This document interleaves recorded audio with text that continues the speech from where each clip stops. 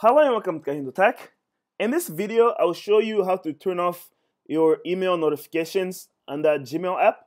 So let's begin. And by the way, I am using an iPhone, as you can see. Things might be slightly different for Android users, okay?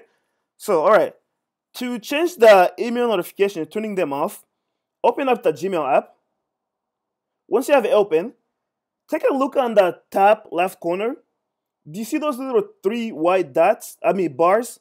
Tap on those little three white bars, and the menu will come up. Now scroll all the way down to this, all the way down on this menu. If you reach all the way down, you see where it says settings. Go ahead and tap on that. It will take you here. This page is basically asking you which email account do you want to turn off the notifications on. And I'm going to turn it off on the KahindoTech email, the last one. All right. Now, scroll all the way down until you reach where it says notifications. You want to go ahead and tap on where it says notifications, the white part with a little blue arrow to the right of it, not the part that's grayed out. Tap on the white part, okay?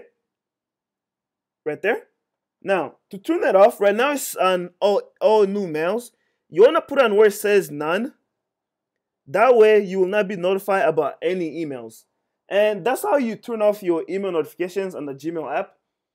If you have any other questions or comments, please leave them in the comment section below.